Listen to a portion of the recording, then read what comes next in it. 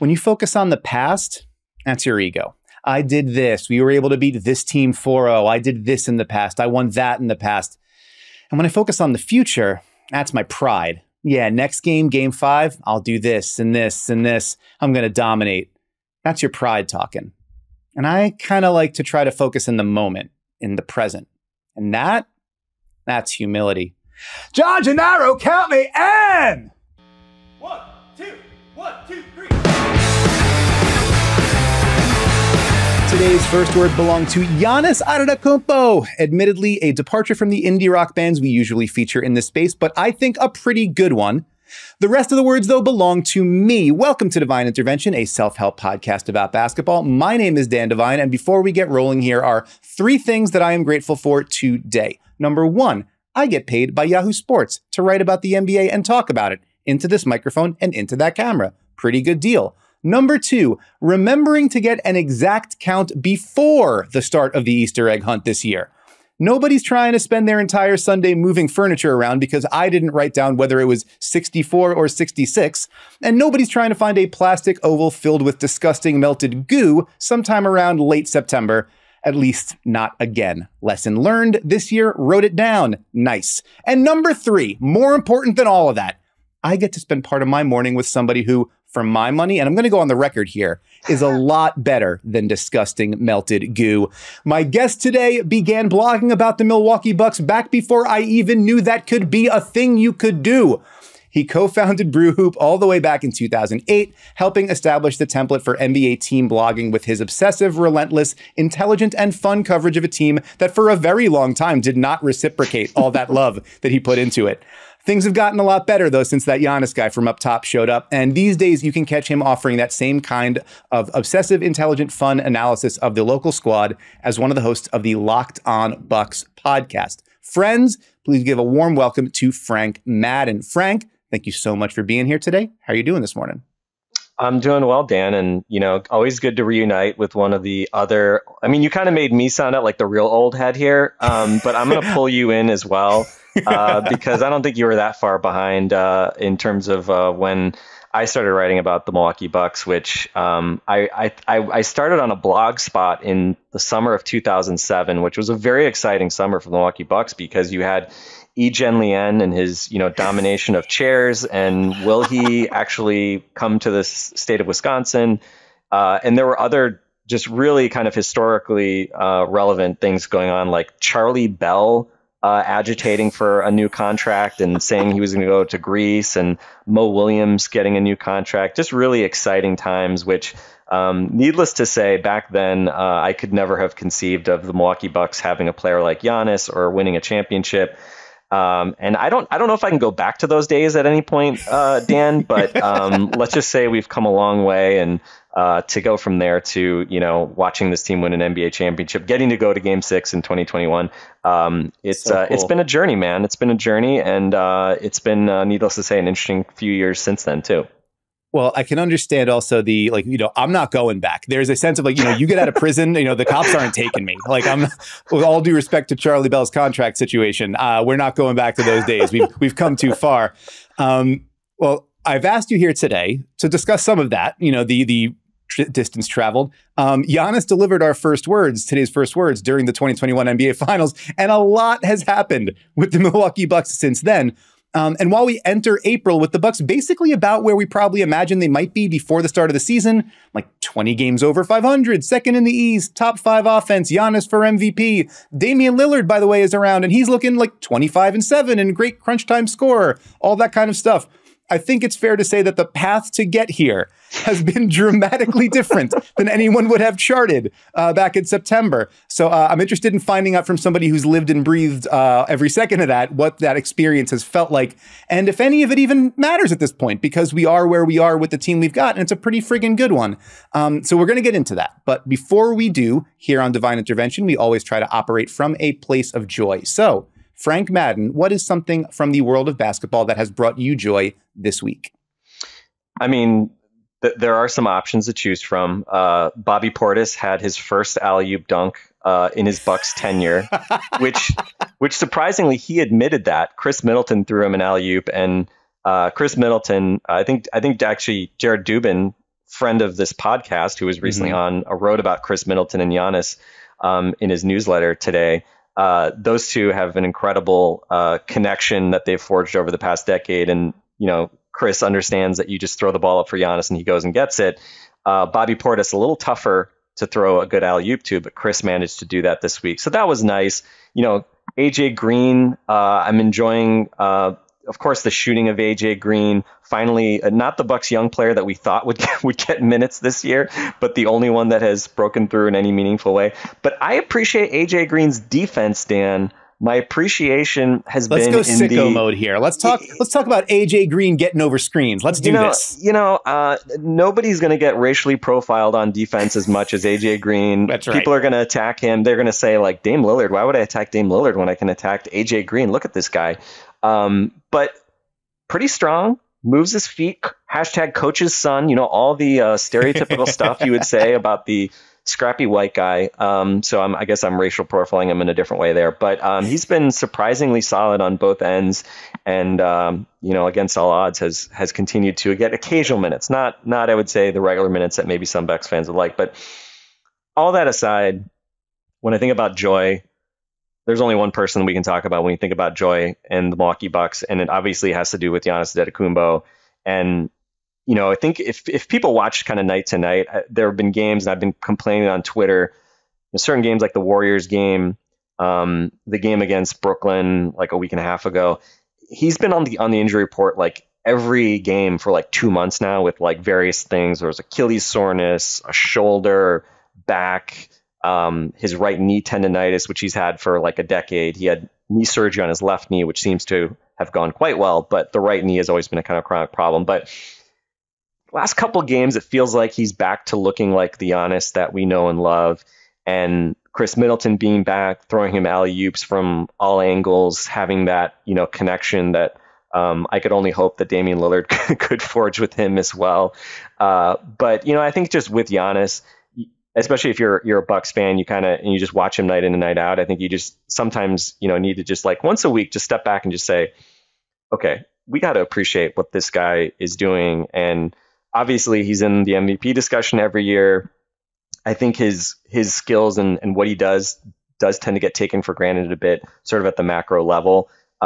Because again, like there's no precedent for a player doing the kind of stuff that he does, and especially in the open court, but even just like the things that he can do with the ball as a ball handler, as a passer at 7 feet tall. This is why this skill thing, Dan, this is the part that doesn't give me joy, but like the whole like thing about Giannis and skill. When did skill just become mid-range jumpers, Dan? Like why is that? why is that the only, conduit for figuring out if somebody has quote unquote skill in basketball? I think he's outrageously skilled, and find me a guy his size who can handle the ball and pass on the move like he has in the history of the sport. The only guy anybody ever talks about is KD, who's obviously kind of a different type of player. You can say he's about Giannis's height, but other than that, again, the amount of times this guy just takes the ball and goes end to end dunks.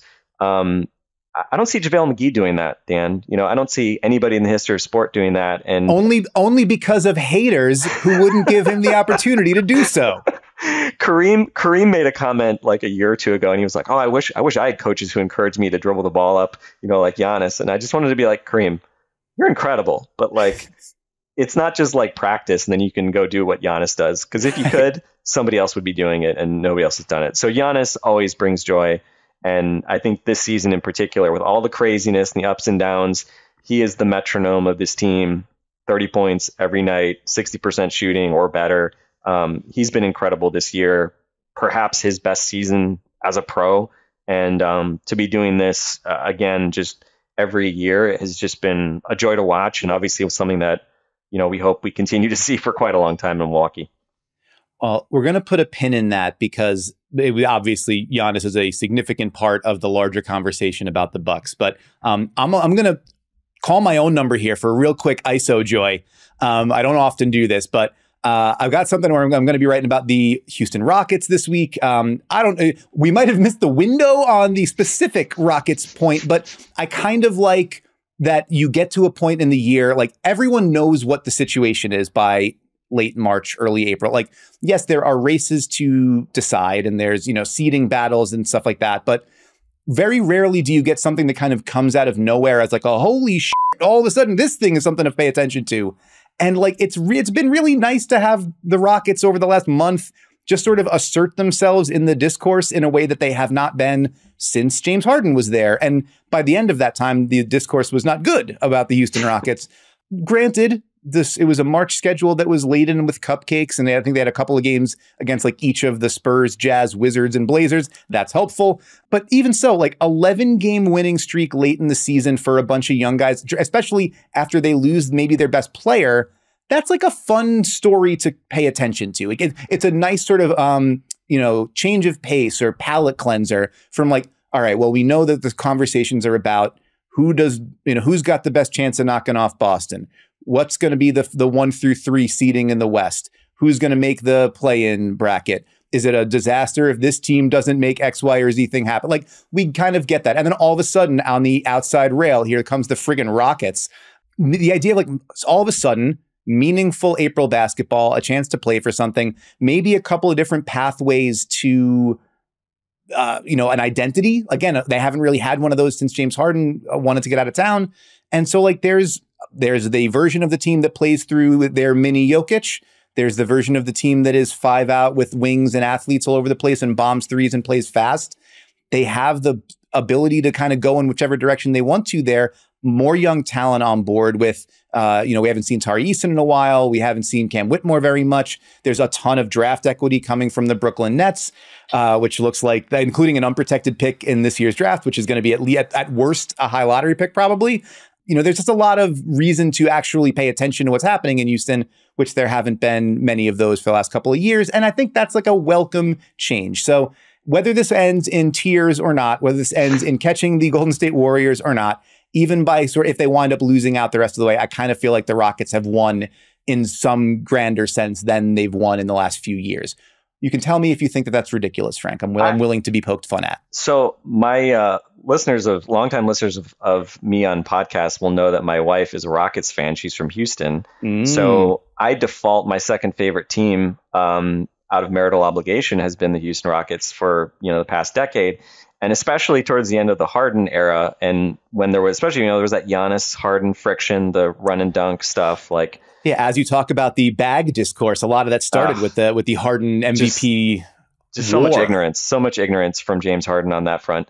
So that caused some, I wouldn't say friction in my household, but was not great. So the fact that the Rockets are now legitimately fun and interesting and are not featuring James Harden, thank God they didn't re-sign him last summer, which feels like a million years ago.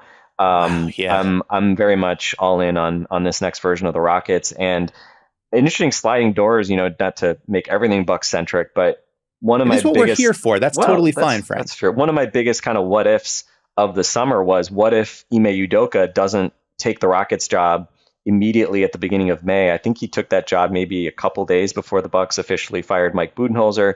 And Ime was kind of the guy that I looked at and said, like, wouldn't he be a great fit in Milwaukee when at the time, after as soon as they lost in the playoffs, obviously it kind of felt like, okay, this is probably it for Bud. The time has probably passed on his tenure in Milwaukee. And so if he holds out another week and the Bucks maybe insert themselves into the Ime Udoka sweepstakes, I don't know. How would Ime have felt about maybe joining the Bucks after his departure from Boston and maybe sticking it to his old team? We'll never know, but I think he would have been a great fit in Milwaukee. And instead, we had a much more eventful summer and fall and winter than we probably bargained for in Milwaukee. And, with any luck, maybe into spring. Who knows? We'll see how it all works out. Not to wish any evil on anybody. Certainly not an esteemed guest of the program. But no, you're a graceful dovetail. Thank you very much for that, the transition to the Milwaukee Bucks, who, like, on one level, tied for the 5th best record in the NBA, have one of the 2, 3, 4 best players in the world, depending on how much you want to get yelled at on Twitter. They're moving at like a 50-plus win clip for the 6th straight year, even amid all the furniture moving around in the front office and in the coaching staff. One of the small handful of teams with a real chance to win a championship.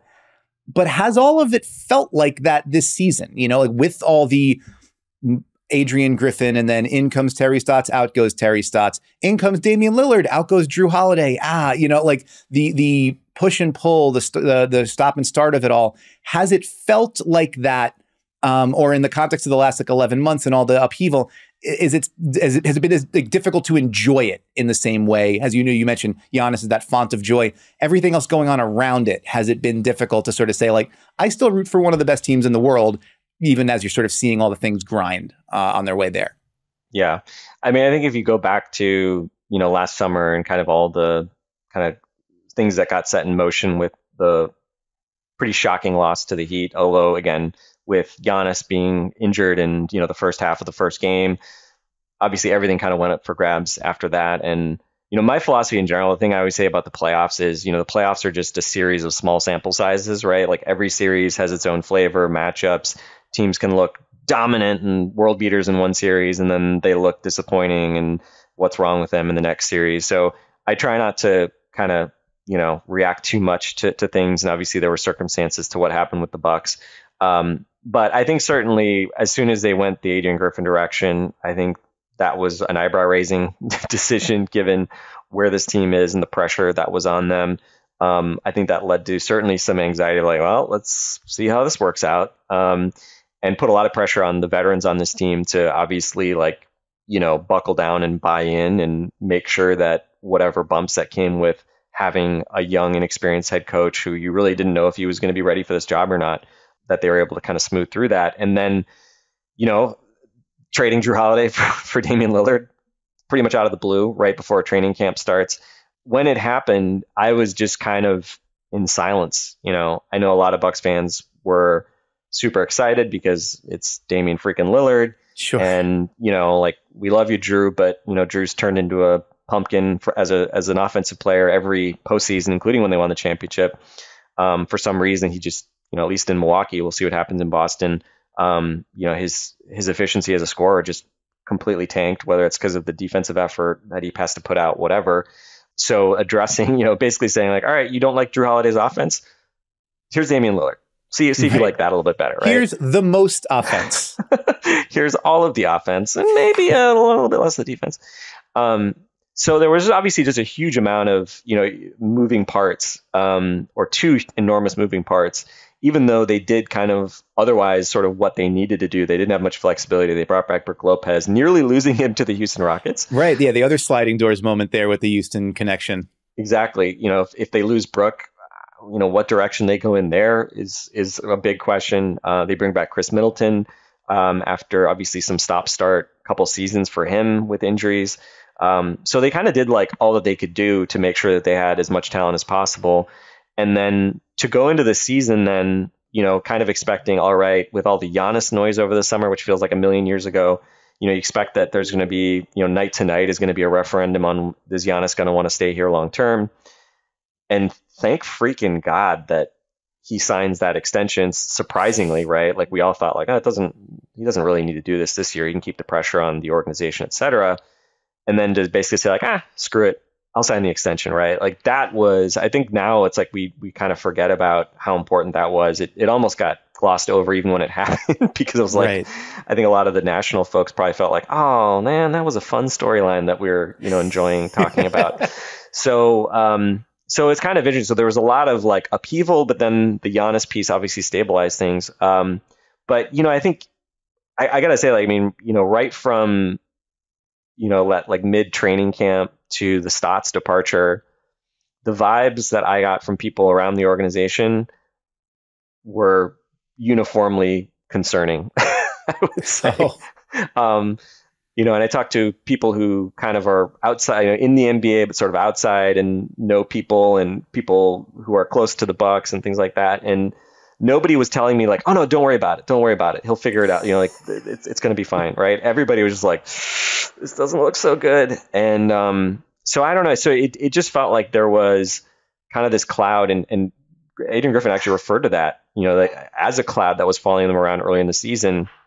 And, it was just a very kind of disjointed start to the season. And keep in mind, this team historically has been one of the most boring in a good way that is out there, right? Like they're just like clockwork with Bud, Giannis, Chris, Drew for most of that period. Brooke Lopez, you kind of knew what you were going to get. Bunch of like good guys, not causing problems. And, got you 50 plus wins every year and had you in the conversation for a championship. So, the intrigue of adding Dame, the potential disruption of having a rookie coach, obviously it was a much more talked about team than certainly it has been in previous years, and just fundamentally like a big shift from where they were previously. And I think, I think what we saw was that people, Giannis, probably the other veterans on the team, probably took for granted a lot of what Bud brought and the stability of having a professional kind of system that he brought to the team. So yeah, I mean, like, obviously we can debate kind of Adrian Griffin and all that, kind of do the autopsy on that for, the next 2 hours. But, it was challenging, and to their credit, they still won a bunch of games, but not in the way that I think you would expect. But again, it's just really hard now, because I think when you judge this team, like I've got, bookmarked pages on cleaning the glass and NBA.com from before and after the firing of Adrian Griffin, right? Because like we're trying to sort out like, well, okay, there was this version of the team before the move. There's this version of the team after the move. After the move, like they haven't really won that many games, but there are, I'd say, some important differences that are encouraging. And of course, Middleton's been hurt, and there's also been change in officiating that happened around the time of that move, which has impacted, I'd say, Damian Lillard as much as anybody. So yeah, it's just been a lot. And I'll leave it kind of with one kind of idea here before kind of pausing. But I think the case for the Milwaukee Bucks as title contenders, the glass half full argument, is not a like, well, since Doc Rivers showed up, like everything's changed discussion. To me, the kind of two overriding themes are, one, when the Bucks' best players play, they're really, really good, right? They have, if you look at the top 5-man lineups in the league, they have the best one. Like if you look at the ones I think above, 1,000 possessions on cleaning the glass, their starting 5, I think they're plus 16 net rating. It's better than the Celtics' best 5. I'm not saying that they're better than the Celtics, but when they have their best 5 out there, they've been great, and they've actually defended well. They've scored a ton, and they've actually defended well too, which maybe doesn't pass the eye test of Damian Lillard and Malik Beasley being your starting 2 guards. But they've been really good, and the trio of Middleton, Giannis, and Middleton, Giannis, and Dame, they're now actually the second best. They were the top trio in the league for the longest time. And then Dan, your Knicks, Isaiah Hartenstein, I said Rick Brunson almost, Jalen Brunson, and I forget who the third guy is. One of your third starters, Josh Hart probably. They now are just ahead of them in terms of net rating among trios, like plus 17 something. So those guys have been great, and that's not been a like Doc Rivers magically turned them into a good group. They've done that all year. And really it's been like the bench groups and everything like that. Like basically as soon as you take the starting 5 out, then like everything gets weird. And I think that's where the lack of system and organization really hurt them, especially during the Griffin era. So that's I'd say, best players being great, I'd say is definitely part of it. And then I think the other one too is they've been way better against good teams than bad teams, relatively speaking. And, up until I think the loss against the New Orleans Pelicans, they were first in terms of net rating against top 10 teams. They dropped them to second behind the Thunder. They jumped the Thunder when they wrecked the Thunder a week ago in Milwaukee. And they've had a number of those really convincing wins against great teams, whether it's the Thunder. They did that to the Nuggets. Obviously, they have that huge win over the Celtics as well. And they've generally been competitive even when they've lost, as we saw in the 2 games in Boston. So I think there's a high ceiling for this team. And especially when they have their best guys, and you'd hope that in the playoffs, like that becomes obviously more of the operative thing, playing your best players extended minutes. But as high as that ceiling is, I think we've also seen that the floor can be pretty low, and they certainly are a flawed team, a flawed roster, especially on the defensive end. And that's why I think understandably, right, like they're not going to be talked about in the same light as Boston in terms of being that, favorite or co-favorite that some people had them coming into the year. So again, like I think to get to the playoffs, like at this point, for most of the year, I think you had 3 goals.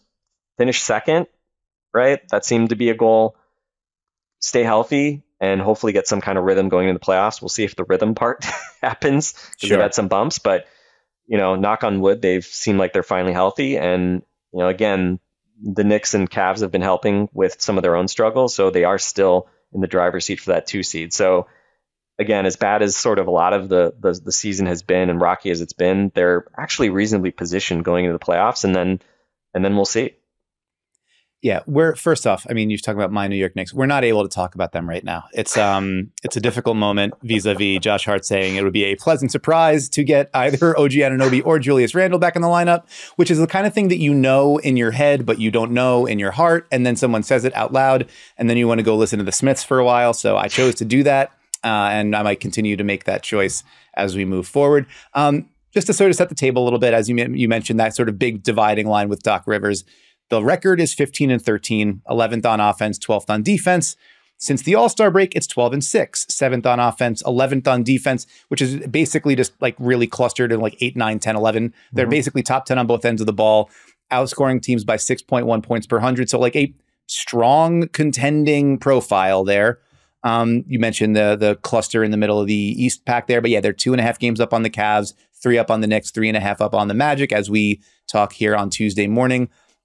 And yeah, they're like, it's an 85 to 90% likelihood in all the projection systems that they're going to finish second. So this is about where you want to be. And I think the question is just like, as currently constructed, how confident do you feel in their chances in the postseason? And I think that like you laid out a very reasonable case for why there's no reason to doubt it as long as you have everybody healthy or reasonably healthy. And I think obviously the biggest reason for that is Giannis. And now we're going to pull out that pin that we put in the joy of Giannis Antetokounmpo earlier.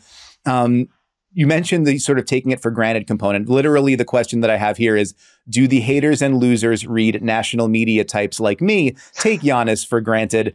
That is a sort of a veiled argument of like a veiled entry point to the MVP conversation, which everybody has their sensibility on it and their sense of what the only appropriate agenda and outcome is. I think if I was talking to somebody who primarily discussed the Mavericks or who primarily discussed the Nuggets or who primarily discussed the Thunder, they would have a different viewpoint on where the MVP hierarchy shakes out. Do you buy the general sense that like Giannis is making an MVP push late in the season? Or do you feel like that's kind of like people are just sort of looking for something to talk about? I mean, again, the remarkable thing about him is the consistency that he's had all year long, right? So I think certainly, like the losing to the Lakers, blowing that huge lead, AD kind of being the story of the end of that game and the overtimes, that was obviously a blow to any push that he might have been making. He obviously made a strong case in that Thunder game. I think his record in games against the other top MVP candidates, if you include Embiid, was like 5-1 or something like that. And he was, putting up monster numbers and generally had outplayed the other MVP candidates on the opposite side. So, look, he's not the kind of guy who's going to come out like Joel has in previous years and said, like, I'm the MVP. Like, I want it. It's mine. Like, you can tell he wants a third MVP. I'm not going to say it's like not important to him. I think it is. Sure. I think the recognition he appreciates, but I think he's also wary of, begging for it publicly. Like, sure.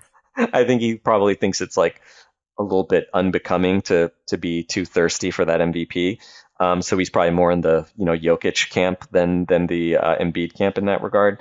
But it's funny, I was looking back, because Giannis, obviously with the amount of fouls he draws, I was curious, like, okay, well, if we take that, end of January-ish, right, when the coaching change happens, roughly, I think people have been pointing to that also when roughly maybe the rules started being interpreted, a bit more in favor of the defense. And I was kind of curious, I was like, well, has Giannis's numbers, have they dropped off a bit, right? Because if you look at Dame's numbers, his free throws are way down since that happened.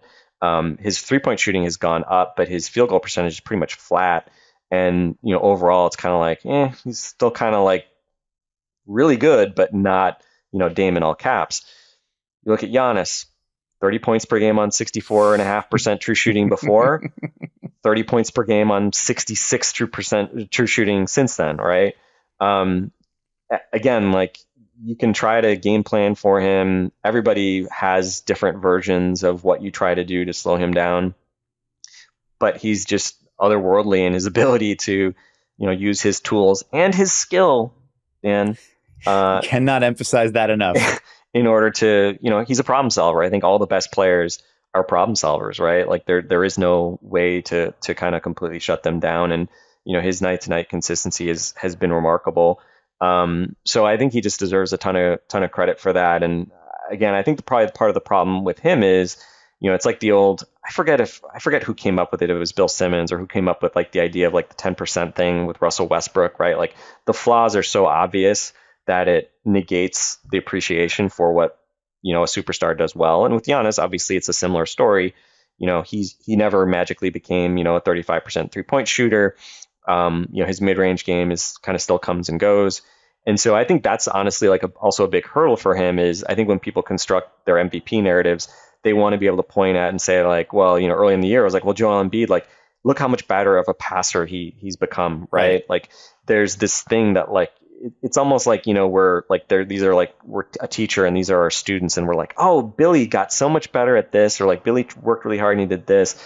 And, the guy who was just acing the test before and just kind of like does it because they're just naturally smart or whatever, like, it's just less exciting. Like, oh, good job. Keep doing that, right? You don't really need me to teach you anything. So I think with Giannis, there's a lot of that. The fact that he's, in many ways, like he's become even better by just leaning into his strengths rather than necessarily like solving his weaknesses. Like, if he was back at 75% free throw shooting this year, I think there would be a stronger MVP case or people would buy into the MVP case more. But instead, he's just like, you know what? I'm just going to get even better at getting to the rim and dunking and, doing these incredible things that no one else is able to do. And I think his passing and playmaking has gotten better. His assist numbers are as high as they've ever been. They're even higher if you look back at the last few months, around 7 assists a game.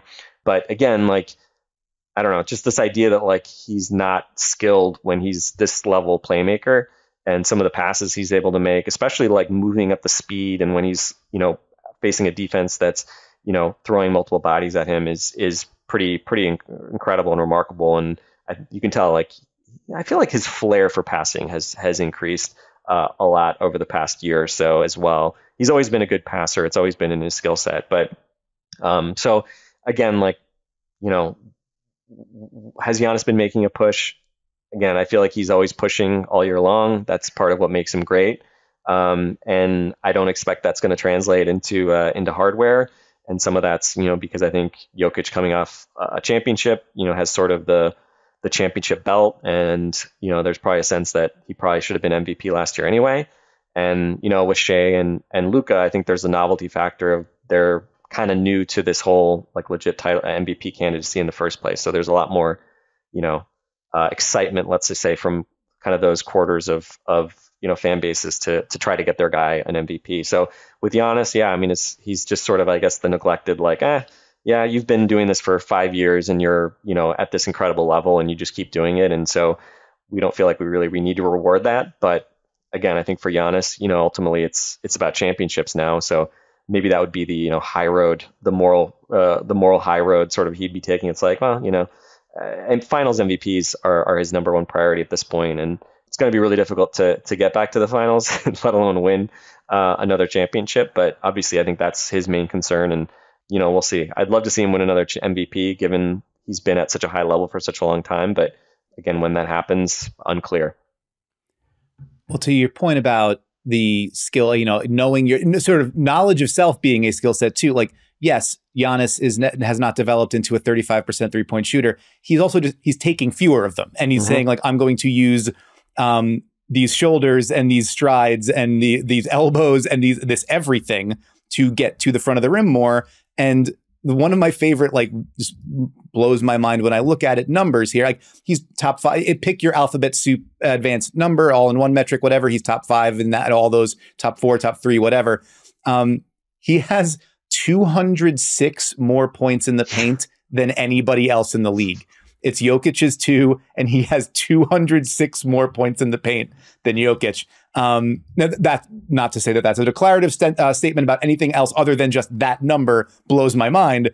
He averages 20.7 points per game in the paint, even before you get to the free throw line or anywhere else, which is just bonkers, not, mind-blowing stuff. Feelings is a thing we do here on this show. So I'm wondering just your general feeling on this. Giannis has been super vocal about the challenges of this season. He recently told Sam Amick of The Athletic that it's been like the hardest year of his career. To what degree do you think he has to wear that this time around? Given the obvious, yes, he was injured in the loss to the Heat in the first round, but another early exit. Mike Budenholzer goes out. Adrian Griffin comes in, if not directly at Giannis's behest, then at least it certainly sounds like, and from the reporting, with his approval, his blessing. Things don't go super hot the first, few months of the season. Giannis is giving quote after quote after quote post game about how we don't know what we're doing and we don't seem to have any plan. I'm not going to be the guy swinging the hatchet, but I am going to give you chapter and verse every night about how we don't know what we're doing. You mentioned earlier the off-season sort of media, I wouldn't say media campaign, but multiple interviews where he's like, I need to feel the commitment from the organization, and I need to know that we're all pulling in the same direction, which then leads to the Dame trade and the downstream effects of that, and losing Drew Holiday and Grayson Allen and reconfiguring the team, the point of attack issues, all that kind of stuff. How much of that do you think, not in terms of like awards candidacy or whatever, but like Giannis has been the feel good, Superman candidate for however many years? Like, does he have to wear any of that as sort of a black hat a little bit in terms of his own path through his career? Yeah, I mean, look, I think there was, I certainly heard it, before the Heat series that for a while that, Giannis's camp was not the biggest fan of Bud at that point, right? That it felt like if there was another disappointment, that there was a high likelihood that certainly, Giannis, and again, like I would imagine the same may be true of other veterans on the team, except Brook Lopez, right? Like Brook Lopez would never want anybody to get fired. Sure.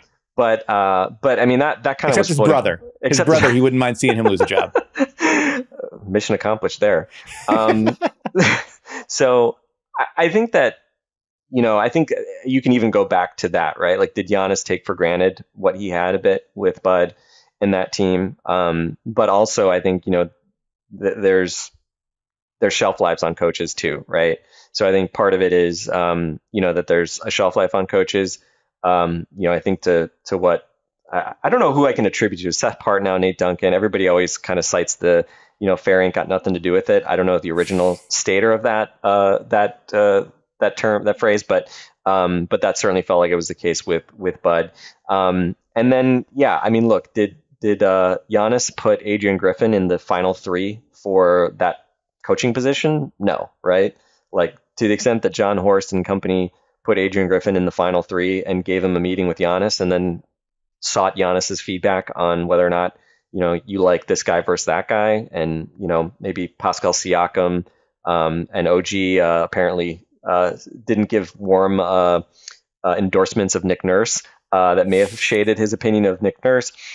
I mean, look, probably a lot of that went into their ultimate decision to hire Adrian Griffin. And so, yeah, I think, given the way things went, I think you obviously have to look at the entire process, and Giannis was a part of that process. So, John Horst, I think correctly, will try to take all the bullets for the decision-making process and all that. But, I think when you're at Giannis's level, yeah, of course, like, things are going to happen and you're going to be in the loop on those things. And if you didn't want those things to happen, they probably wouldn't have happened, right? I don't think they trade for Dame if they thought, I don't think they were necessarily asking Giannis like, hey, should we trade Grayson, Drew, and X, Y, and Z for Damian Lillard? Give us the thumbs up and we'll do it. But I think they also knew that that would be a move that he would approve of. And lo and behold, he signs his huge extension unexpectedly, a few weeks later. So kind of worked out in that regard, certainly. Sure. So yeah, I mean, I think he has to own it to some extent. But again, I think like to frame him as like, a coach killer or something like that. I mean, I think like, okay, guys, let's calm down a little bit in that regard too. So look, I think the part of the deal when you're at Giannis's level and you've been at that level for so long, everybody tries to find, ways that maybe you're not the perfect, smoothie drinking, joy tweeting 19-year-old that you once were. And so I think that's just part of kind of the reality of being a superstar. But, again, like I don't give a lot of thought to it. And I think Giannis, the quote you started with, right? I mean, Giannis is a guy who I think is very good at being kind of present and in the moment and focusing on kind of what you can do moving forward rather than kind of what happened and litigating the past. So, again, all that's kind of done and dusted. Would they have wanted to hire Doc Rivers last summer in May? Probably not. That's why he probably, wasn't interviewed, even though they interviewed a ton of people.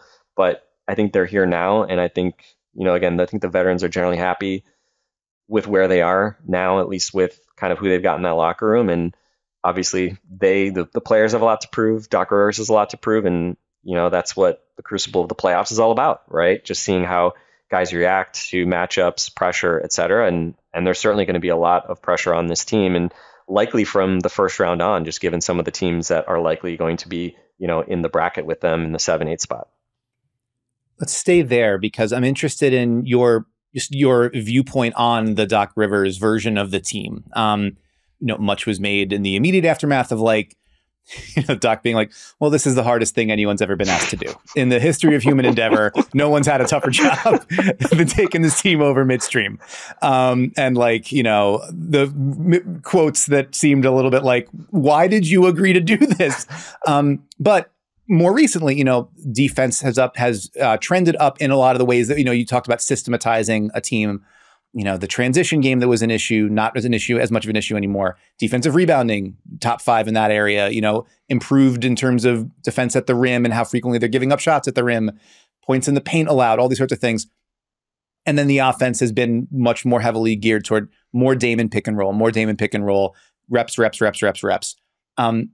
Do you feel more confident in this team moving into the playoffs with Doc Rivers at the helm than you would have previously? And I guess sort of what is your confidence level with a Doc Rivers led version of this team, given Doc Rivers's movies that we've seen in the past? I mean, definitely more confident than I was, through the first half of the season. Because again, just the whispers and what Giannis and the team was saying, in post games, the writing was on the wall that again, Adrian Griffin was not ready to be doing this job with this team. Maybe, a younger team, maybe Adrian Griffin could have figured things out, but there wasn't any, you don't have a ramp up period when the expectations are as high as they are with this team. And you've got, a ticking clock on your window, right? I mean, with Middleton and Brooks contracts and Dame and his age, I mean, I viewed it from the start of the season. It's pretty much a 2-year window, right? And then potentially even this coming summer, things could change dramatically depending on how the playoffs go this year. And certainly you would expect that things will change dramatically probably a year on from where we are now. So I think in general, I think Doc's brought just a degree of calmness and professionalism. And again, so much of it is just honestly players know him. They know what they're going to get. He's, I think, been a good communicator with this group.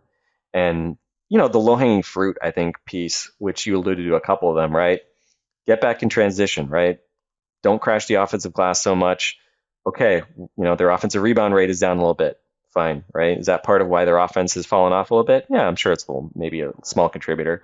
But the transition defense has gotten much better to the point of, A, not being horrible, and B, trending towards actually pretty good, which is where they've historically been.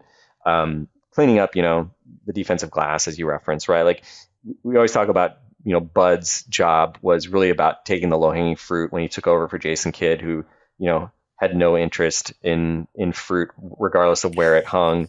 And now, I think for Doc, it was a lot of that same thing. It was just basically saying all right, guys, let's get back on D, defensive rebound. And I think some of the engagement we've seen, it's interesting. Some of the things he's done have not been you think of him and you would say well, Doc Rivers is certainly more conservative than Adrian Griffin, who was the architect of this, weird Raptors defense these last few years. But, a lot of what kind of some of the things that they've done that have been successful, has been they've done at times against superstars, they've done more trapping and stuff that you do not think of as being conservative, right? They still have Bobby Portis play pretty aggressive on defense, which, again, is there a good way to play Bobby Portis on defense? To be determined at this point. I think it's giving him more shots. I think that's the best way to play Bobby Portis on defense. Yeah, exactly. So again, like I don't know that like a lot of, some things like against the Thunder, they started doing a lot of off-ball switching, which they really have not done all season. But, they were switching 1 through 4, or perhaps more accurately, 1 through Brook Lopez, like pretty much everybody but Brook switches. They were doing that pre-Doc. They've been doing that since Doc. But I think a lot of it's just more kind of in the weeds, right? Like they've talked about how they've gotten more physical with their switching, right? So trying to go from lazy switching, right, to bringing a physicality, and like actually when you switch, like actually make the other team feel it a little bit. Don't just be doing like, oh, okay, I just don't want to get over a screen. So things like that. Pat Bev took credit for the off-ball switching and was talking about, how he kind of likes it because it forces them to talk more. And, again, like you can kind of fall into this trap, I think, with Chris and Giannis in particular. Like they're not big talkers on defense. Brook Lopez talks some. Drew wasn't a big talker on defense. And I think, certainly Pat Beverly is a talker in all mediums. Shout out the Pat Bev pod. So I think, again, like, I think Doc's been one of the reasons for kind of the switch into a more balanced type of team. And it's kind of funny in previous years, like, the concern in the playoffs was always like the offense basically went in the toilet. And that was the reason why this team, when they failed, typically failed. And the defense typically was not really the issue. And, now it's kind of ironic because the defense has kind of gotten back to, slightly above average. And the offense has kind of taken a little bit of a step back. But I'd say most Bucks fans are happy with that trade-off because we spent so much of the first half of the season worried, like, could they defend at all? And I still think there's huge questions in a playoff series where teams can basically, obviously go through rounds of adjustments and can really target weak links. Are you going to be able to do what they've been doing night to night with switching and things like that against teams in the playoffs? I think that's to be determined. I think I would say that's certainly probably still my biggest concern. But overall, I think they are in a much better spot. And like I said, knock on wood for them, they can get the 2 seed. Who knows who they're going to have to face in the first round? I personally feel like if it's Miami, bring it on, right? Like, I mean, I like it. Like, I like the mentality. I mean, the same thing happened in 2020 and 21. They lost in the second round against the Heat in the bubble. It was this big come down for a team that had a historically awesome regular season. And they basically said, like, screw it. Like, we're not going to try to, play games with the seeding. If we need to play the Heat, we'll play the Heat. And, Chris Middleton hits overtime game winner in the first game. And then they just rolled them 4-0, right? So is that going to happen this time in a similar fashion? They bounce back from a loss to the Heat with a convincing win. I'm not going to put money on that quite yet, but I would expect them to beat the Heat. And again, we'll see. I feel similar, honestly, to the way I've felt in a lot of other years where, do I trust this team is going to go through 4 rounds and be at their peak in 4 straight playoff rounds? No, I think there's enough flaws, certainly in this year, especially defensively, that they're going to need a lot of luck. But again, I think that's part of what winning a championship, you kind of get an appreciation for. Like, some things have to break your way. Some things are going to go against you. And at the end of the day, like, you're just going to have to win close games and make plays and hope that you don't get catastrophic injuries and things like that. So do they have a good chance, as good a chance as any team in the East not named Boston? I would say yes. But again, I think Boston has shown enough during this regular season that they absolutely, are the kind of default team at this point going into the playoffs, right? They've shown enough. And any Celtics fan that tries to tell you, I feel like I've seen a couple examples of like Celtics fans sort of like hinted that somehow like the pressure is not on the Boston Celtics to win the title this year or to come out of the East. Like, get out of here. Like, the pressure is on you guys. There is pressure on the Bucks, of course, but certainly the weight of expectations, I think, is on the Celtics. And again, if you're the Bucks, honestly, I think in some ways that probably serves them better because every time they've had the best record in the league, they've disappointed at some point, right? So right. We found the market inefficiency. Don't be the best team in the league. Exactly. if you can just avoid that simple pitfall, who knows what kind of riches might await you after the fact. That's what I mean. But it's always been my secret. Whenever my wife asks you like, why aren't you better at things? I just say like, that's my secret. I'm not good at things. Lower expectations, over deliver. Question mark, profit, right? So we'll see if the Bucks can use that same recipe again this year. It's worked once before at least. I love that. Yeah. How Doc Rivers fills in the question mark is always one of the biggest things to watch in any postseason. So I look forward to learning more about that.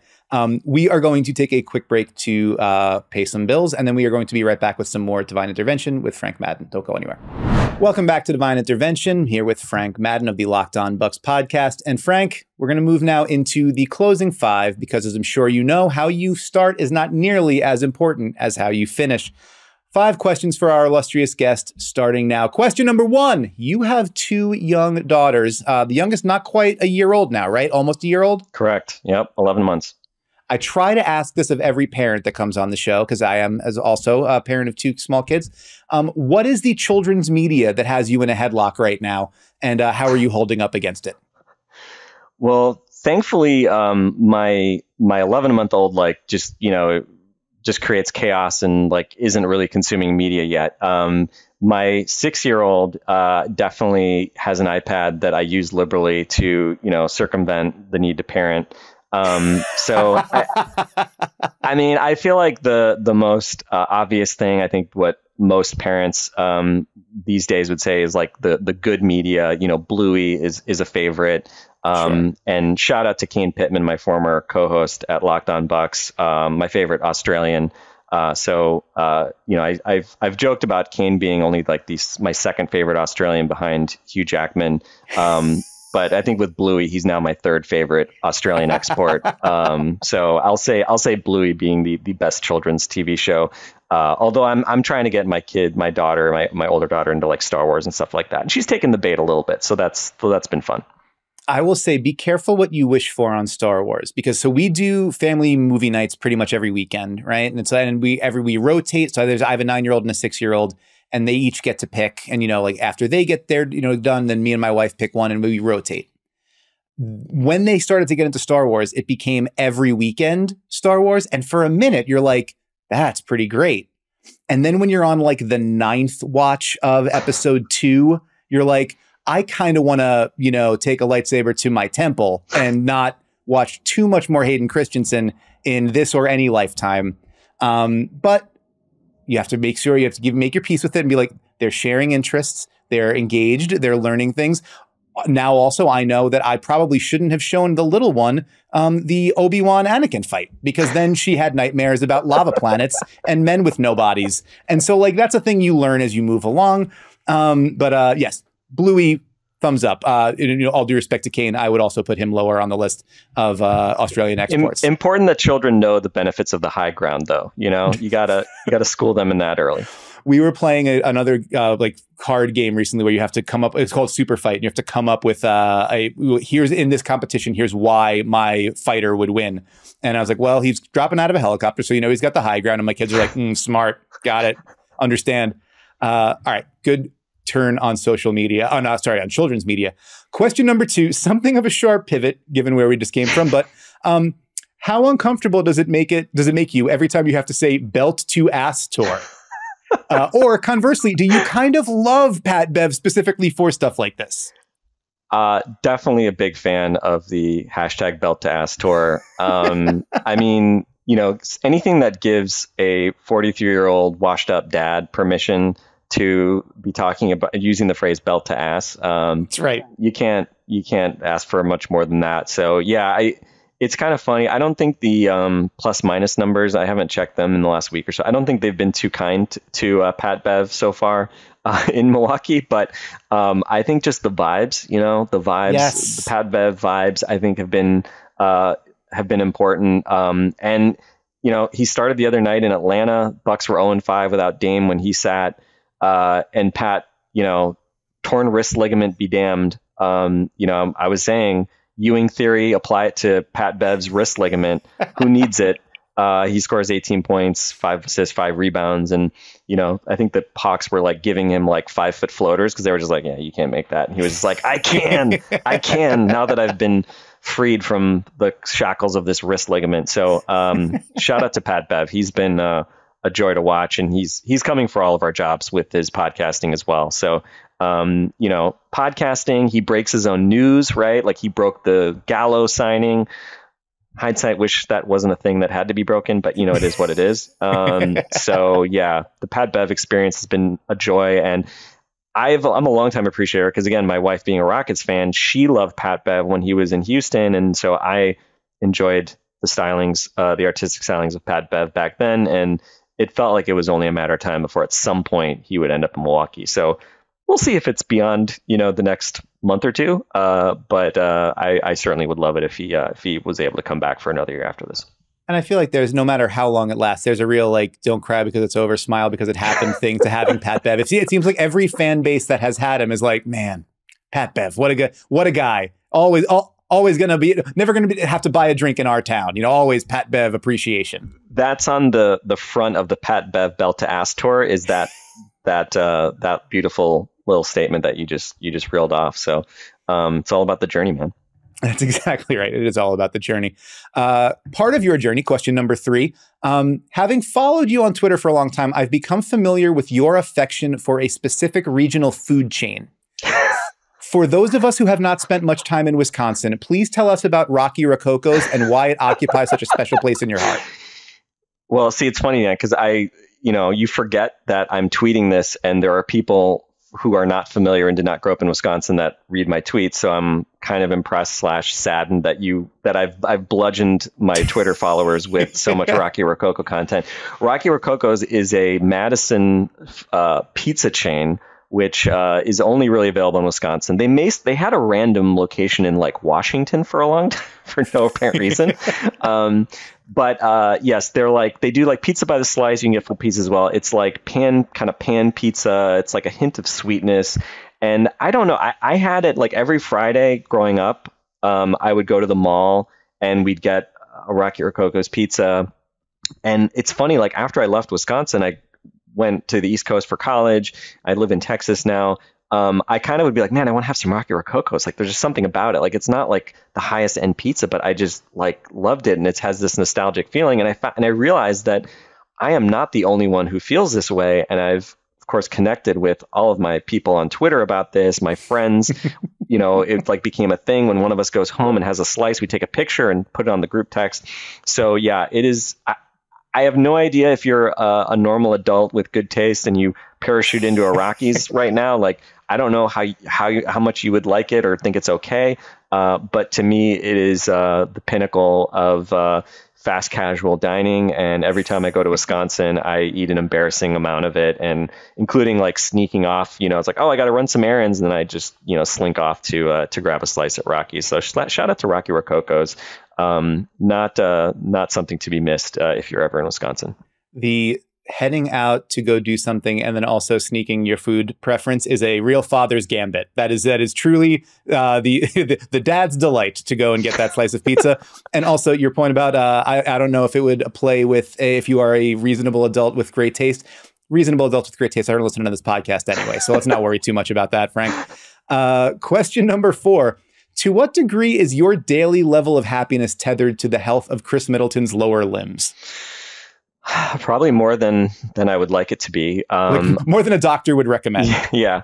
I mean, it's funny. I feel like there are guys like this for every team in every sport. Like the guys who are like superficially, like people from the outside would be like, oh, that guy's been a great player for you. Like, your fans must love him. And then you talk to people within that fan base and you realize like there's a much more tortured sort of dialogue around that guy. Sure. And Chris has been that guy for quite a while, basically ever since he signed probably his like first enormous contract, which I think it was in 2019, I want to say.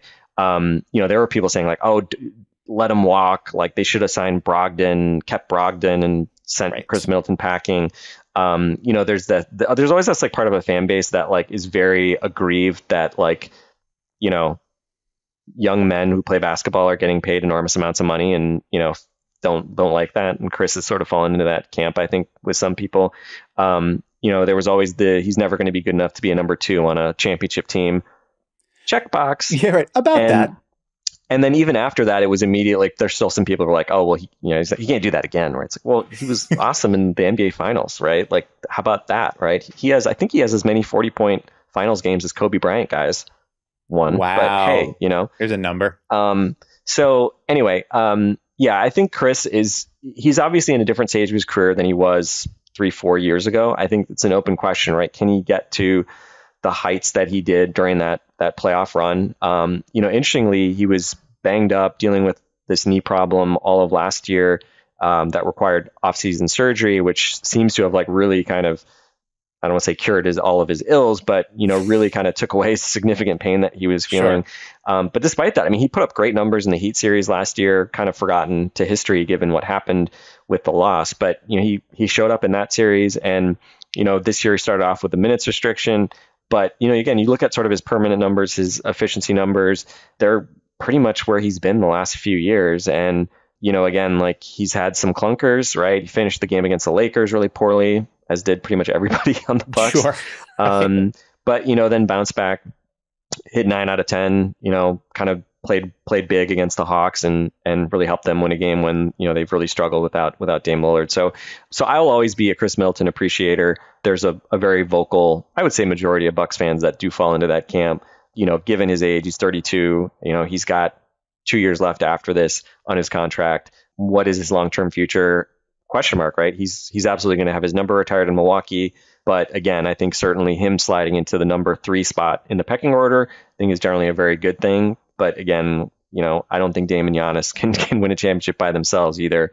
His playmaking is absolutely essential. And I think, people who kind of don't really follow the Bucks closely probably don't appreciate, like, again, what he's able to do as a passer, right? Everybody thinks of him as a shooter, best mid-range shooter in the league this year. But again, we mentioned earlier, like his connection with Giannis and Brook Lopez as well.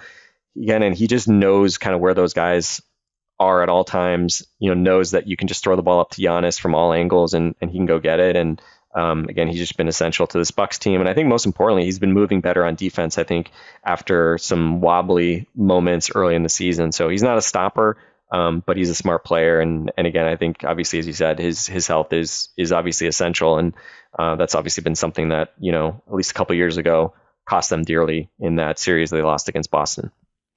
Couple numbers to put to that. He's been, I think, 6 games since coming back from that left ankle sprain, the most recent issue that he's had. Just under 16 points, 6.5 rebounds, and 7 assists a game, 50, 38, 91 shooting. Like, take that, obviously, every day of the week, with understanding that the scoring could even go up to a higher level if you needed it to, and greater minutes and more workload. But getting that out of your number 3 guy who you can ensure that now you've got 2+ scoring threats and playmakers on the floor at any given time, would be massive in a playoff setting. The Bucks have been really good with Giannis, Dame, and Brook Lopez on the floor. They are at their best, obviously, though, with Chris Middleton added to that group, plus 15.5 points per 100 possessions this season. One of the big swing factors in the league. So your happiness or depression vacillating dramatically based on his presence and the health of his lower legs, I would not blame you for that. I can understand the reason for it. Question number 5. You tweeted about rating your daughter's Easter basket. Coming across a red starburst and then being frustrated at finding out that it was a watermelon starburst when you expected a strawberry. I think we can all understand that frustration. I certainly empathize with it. I'm more interested, though, in the rules of the game in your house. When do you consider it acceptable to begin rating the candy basket? How much are you taking initially? Like, does that increase over time? When does it become a free-for-all? How does it work with your in the Madden household in terms of the candy redistribution, shall we say? I mean, I feel like the dad tax can be levied at any time. That's exactly right. This is an autocratic society we live in. There are no rules. My wife went out and got the candy, and when she brought it back, I saw that the Reese's Eggs bag had already been opened, so she already took one for her. So I was like, okay, cool, down with that. So I took one as well, and we got all the Easter eggs, 17 Easter eggs. We got stuff in them. My wife did the hard work. And then, I think from then on, pretty much anytime my child is not watching her Easter basket is open season for me to eat some of that. Although, importantly, we also had sort of some leftover stuff that we didn't put in it that we kept in a cupboard. So I don't know. I try not to be too open about it because I don't want her giving me grief for it. But she's pretty good about sharing. And, I don't know. We'll see. But I will say that on the Starburst question, in theory, everybody thinks it's great. Oh, Starburst with only the red and the pink. Sign me up for that. Well, but they put the fruit punch, which is good, and these watermelon ones in there as well, in these fave red bags. and the watermelons look like identical to the strawberry. So guess what? I'm just not eating any strawberry because I just can't. I don't want to have to try to stare at these wrappers. So so pretty much my daughter's Easter basket at this point is just watermelon and strawberry Starburst at this point, because I can't be bothered to try to pick out the strawberries. So far she hasn't complained. So you know what? As long as I'm not getting complaints, I'm good. That's exactly right. I mean, when in doubt, the answer is just, I'm the one who provides for the candy entry into the system. Although then you start dealing with magical bunny, and there's a lot to consider in terms of how you communicate that to your child. But the idea of one extra for the dad, I think is a completely fair way of administering that kind of tax. We move from recommendations for how to best thieve candy from your children to a weekly recommendation, something we do on Devine Intervention each week. Does not have to be about basketball at all. Something that you think is cool and good that the people would enjoy, maybe make their day 1% better. Examples in the past have included all manner of books, TV shows, and movies, popsicles, going to the library, taking a walk, cooking dinner for somebody to show them that you care about them. Lots of great choices here. Frank Madden, what is your recommendation for the people? Yeah, I'm a big pop culture media person. I still don't know exactly how I consume as much as I do, given I have 2 children, and I podcast about basketball and all that.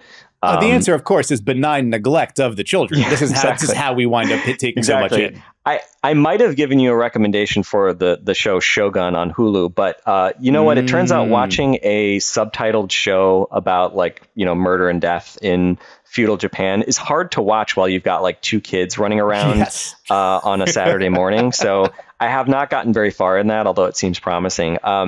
I've tweeted about the 3-body problem. I've tweeted about the trilogy of books that inspired it a few times in the past on my Twitter. So if you're really deep on my Twitter following, you may recall me talking about that. But I'm a huge fan of the books. It's hard sci-fi.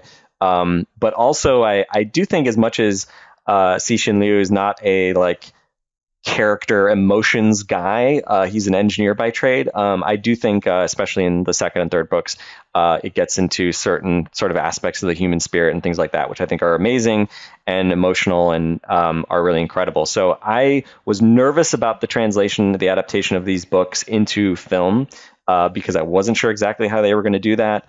But I've watched all of season 1. I've started a rewatch already, actually. And I think, especially if you like the books, I think you're generally going to be happy with the adaptation. I think they've kind of constructed it in a way that really makes sense. And you were talking earlier when we were not recording, alluding to The Ringer and them doing a lot of content about it. I think Zach Cram wrote probably the definitive article about it, which talked about why he loves the books and also some of the reasons why the adaptation, he's a big fan of it. So give it a taste. Again, I've only seen it having read the books, which I feel like has made it more enjoyable because I can already see some of the through lines through the subsequent books. Seems like most people are liking it. Your mileage may vary, but I definitely give that one a recommendation. And a couple of more under the radar ones. I mean, lots of people have been talking about 3-body problem. A couple of very under the radar shows, which did not come out recently, but I'll just throw them out because I don't think they got talked about enough. The English, which is I think it's Prime. It's a mini series about the basically Native American territory and 19th century. Emily Blunt is in it. It's a just beautifully shot experience of a TV show. It's pretty short. I think it's 6 episodes. And it's just extremely well done. And I thought it was great, and it didn't get got great reviews, but didn't get a ton of chatter when it came out. So The English, I would say, recommend that. Maybe because the title is confusing, because it's referencing a couple English people that go to the American kind of West and Native American territory. But that one's great. And then on Apple, Blackbird, which got some award buzz, but I thought it's about a drug dealer who goes to jail and has to become an informant to try to nail a murderer, essentially. Another awesome TV show, which I thought was really well done. Again, miniseries. There's never going to be another sequel to it, whatever. But it's out there if you've got Apple TV Plus. I enjoyed it a lot. So I'll get there. There's my three recommendations for things that I'm enjoying. That's incredible. You come not only bearing gifts, but bearing 3 of them. Like, God bless you. What a wonderful thing to give to the people who've stuck around here. I only have 1. I mean, I don't know if it's that my media diet is struggling or just that I'm out of joy, but we're going to try to crank it up here. You gave me new things that are airing on, broadcast or on, streaming platforms now. I'm giving you a song from 1978. There we go. Or 1977, I believe. Teenage Kicks by The Undertones is my weekly recommendation. It is a 2.5-minute song. You can probably finish listening to it by the time I get done talking about it. 5 friends get together in Derry, Northern Ireland in the mid-1970s. They form a band, start playing gigs in early 1976, and a year and a half later write what still might be the best punk song ever written.